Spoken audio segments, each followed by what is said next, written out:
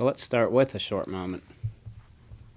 If you just stop thinking for a moment, what remains? A sense of alertness. There is clarity there. It's cognizant, the power to know. In balanced view, we simply call this open intelligence. It's an intelligence, and it's wide open. And we have access to it at all times. It's always on. It's just we haven't been trained to acknowledge this open intelligence at all times. The other term we use in balanced view is data, which can be thoughts, emotions, sensations, any phenomena, anything we know or anything we don't know. Data are the dynamic energy of this open intelligence. Just like the crystal ball, the images in the crystal ball are the dynamic expression of that crystal ball. They appear in the crystal ball and they recede back into the crystal ball. The same too with all data streams. They appear in open intelligence and they recede in open intelligence. So when we take short moments and we acknowledge this open intelligence, that takes the grip off the data. You know, immediately there's a sense of relief. When we just stop thinking for a moment, you could feel there was just a nice relaxing feeling, kind of just an energy, an aliveness. So then all the data streams they're still running. You know, when we start thinking again, open intelligence is still there. It's primary. Open intelligence is in the thinking. Open intelligence is in no thinking. And then emotions come up, you know, especially in family circumstances or any sort of political environment, there's a lot of emotions. Now we've been trained to give emotions a lot of importance. You know, we label them as something very definitive. We give them independent power and meaning. I mean, you know what that feels like, and you know what it looks like, and you know the results of believing that emotions have something important to tell us. You know, we get angry at someone, and then there's a whole story of blame and judgment and criticism, and then, you know, it comes back to ourselves, and then there's shame and guilt, and so it just perpetuates a lot more data, and it's not comforting. There's not a sense of relief or an open-heartedness towards the other person when we're only referencing the emotions or the thoughts or the sensations. So in balanced view, we're training in something so radically different. In balanced view, for short moments, let all your data be exactly as they are. Like in this room right now, you can let everything be as it is. Any of the sensations you have or any of the emotions that are coming up, let the thoughts be as they are. I mean, the thoughts, they arise and they recede. And then another one comes and another one. They're a free-flowing expression. So this is the practice, short moments of open intelligence, short moments of letting everything be as it is. And then we tap into this comprehensive intelligence, an intelligence we haven't been operating before. We haven't been running. We've been running conventional, reified intelligence, the thoughts, the emotions, the sensations. So when you live a lifetime running that kind of intelligence, we don't really have a reference point for what open intelligence is. So in balanced view, there's the short moments, but we have four mainstays. We have a support network so that it gives us the example of what it means to rely on open intelligence. What is the demonstration in one's life?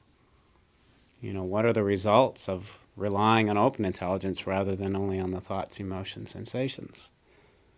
So the four mainstays, 1 is short moments, 2 is a trainer, 3 is the training itself, and 4 is a worldwide community. So you put all these together and you have a comprehensive package. It's an algorithm. It's a pattern of instruction that when you rely on all 4 of these, the result is guaranteed. of open intelligence continuous at all times, where there is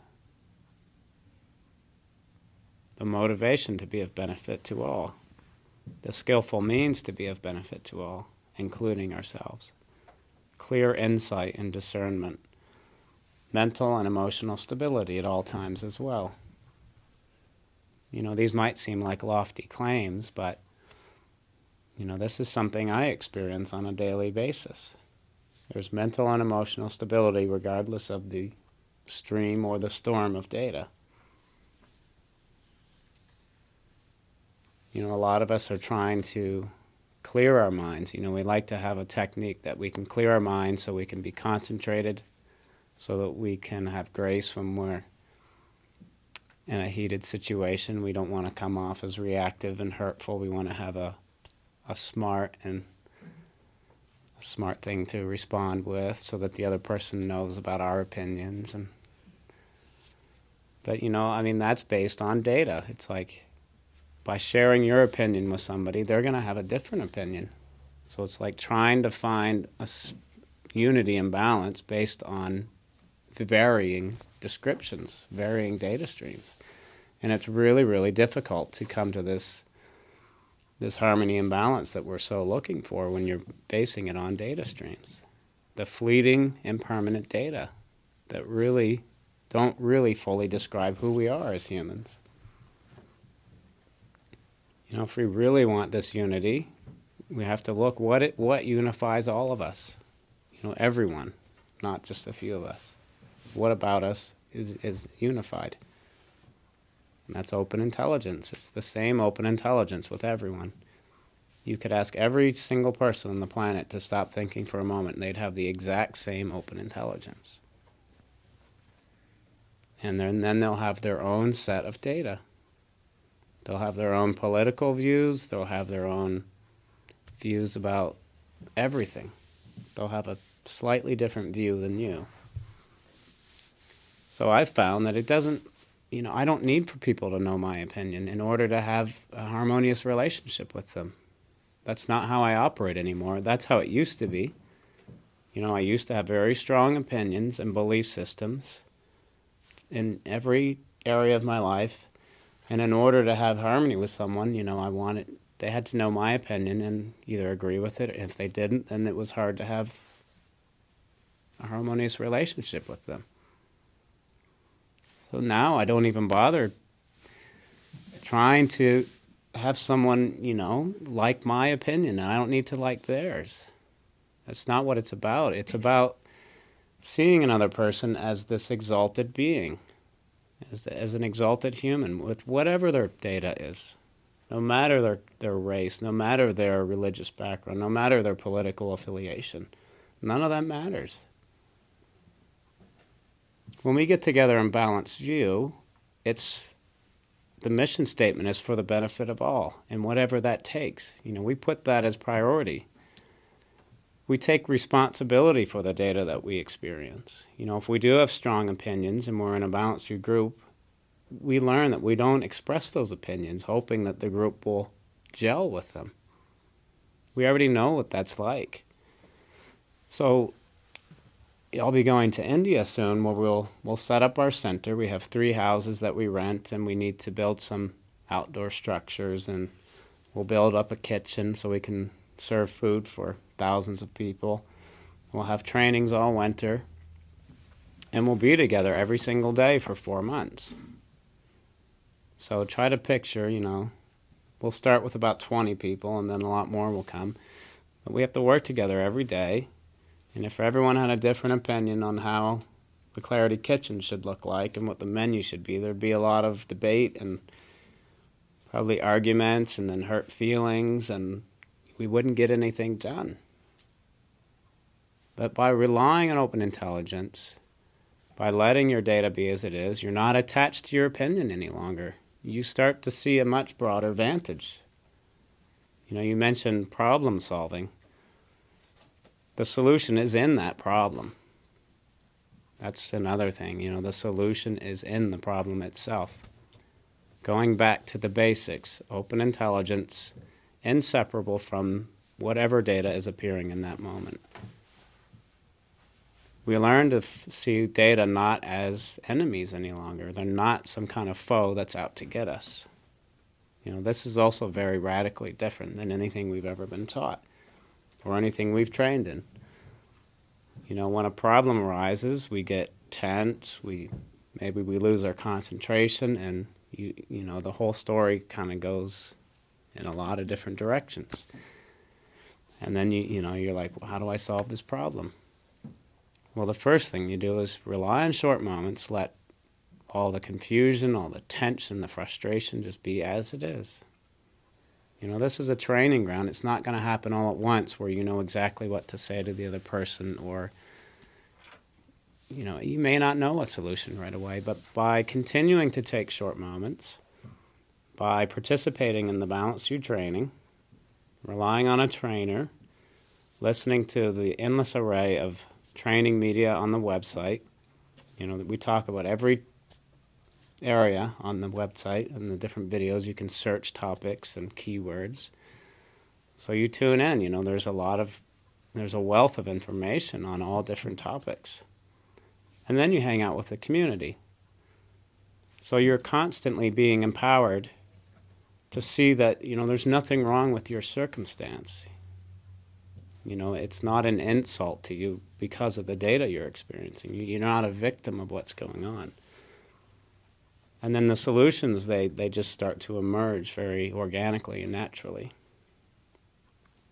And, you have a lot of other people to ask for help.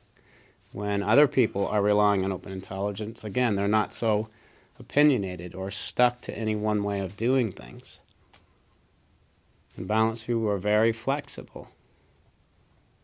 We have a standardized education that we're offering, but the way it's delivered and then the settings and with so many different people, we're very flexible.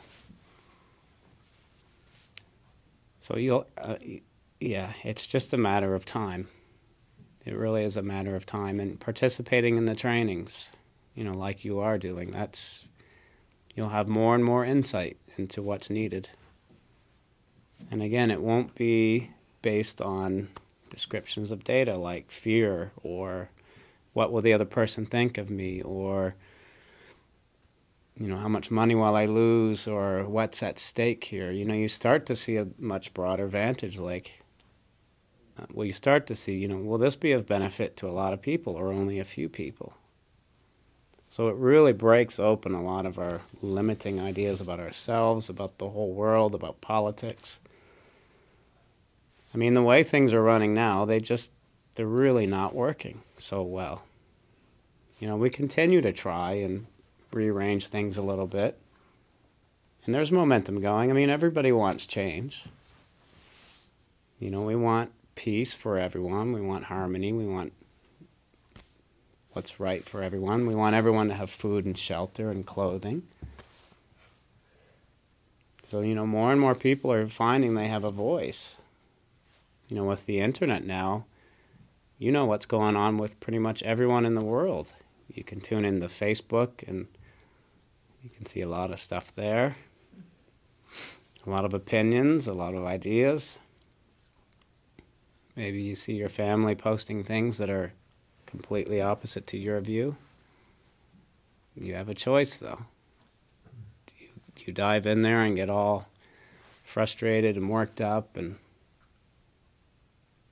holding resentment to a family member, or do you just let all that energy be exactly as it is?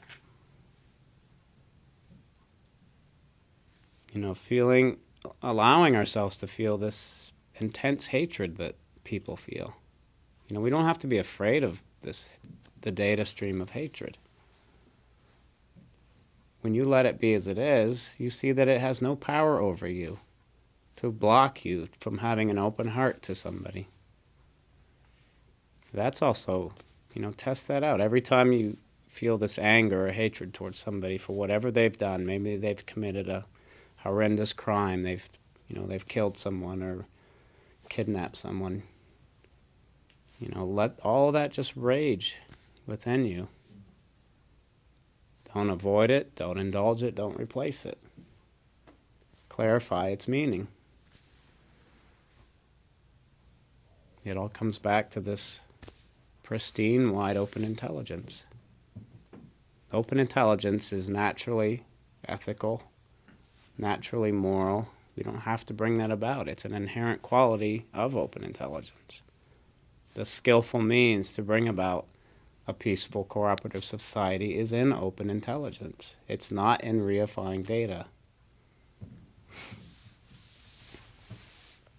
So yeah, with all the stuff that's going on in the world today, of course I can feel movement of energy, and doesn't mean I agree with everything that's going on, but I don't, there's just a sense of ease and openness and knowing, well, for me, I'm just going to spend more time training up people on open intelligence so that we can have many more people that are relying on this fundamental nature of mind, rather than a bunch of stuff that's written in books and what institutions are teaching us. So that's what we all do together. We find this relief. We find that there is more openness. There is more of a skillful means present, available. There's more joy available. We're not so dismal about life anymore. When somebody's rude to you and makes comments to you that are uncalled for, you realize what's going to happen if you yell back or you strike back. I mean, we've all tried that. We want the other person to know that they've done something wrong, but really, by training in open intelligence, those remarks no longer, we're not victim to them anymore. And we find that we're more confident. We might know of a wrathful, skillful thing to say to that person that's not coming from a place of being a victim any longer. We're empowered. We're empowered to say what we need to say. An unflinching stability that knows what to say and do in all moments. And if we don't feel we're quite there yet, we don't really know what to say, it's fine just to not say anything. And I've done this a lot. At first I really just had to kind of be quiet when people were making remarks to me. When I was first involved in the training and, there was something new in my life and they were seeing a shift, or posting something on Facebook and have somebody comment on it, being either sarcastic or argumentative, and just resisting going there, knowing that it wouldn't really be of benefit. The other person, if they're not relying on open intelligence, they wouldn't know how to interpret it. So, we become clear in ourselves. We find this strong self-leadership. We have leadership over all of our data streams. No matter how rowdy they are, how naughty they are, how mean they are, just look at all the data you have every day. When you wake up in the morning, all the thoughts, all the emotions, the sensations. I mean, there's a lot going on. So you have many opportunities to take short moments and let it flow. It's like not trying to manipulate it any longer. Give yourself some practice where you let everything be as it is. It's a lot easier than reacting to things, but it takes practice. Because we all have so much energy, even when we're kind of tired, and there's still a lot of energy. A lot of times that energy, you just want to force it out and get things done. Especially here in America, we want to get things done. We're ready. We don't like sitting back and waiting for things.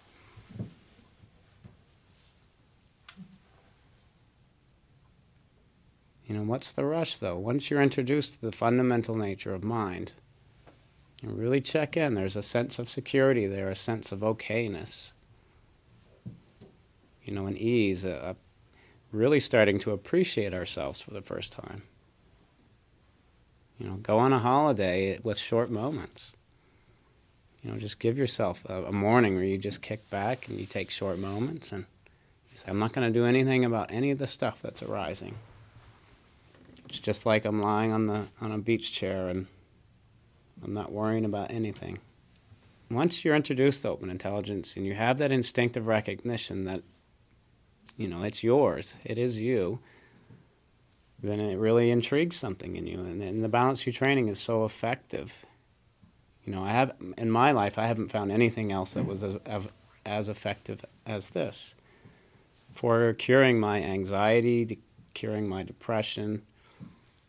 You know, when feeling like bumping up against a glass ceiling with all areas of life, not being able to progress, not being able to harmonize, not knowing where to live in the world, all that stuff, just having all that outshone completely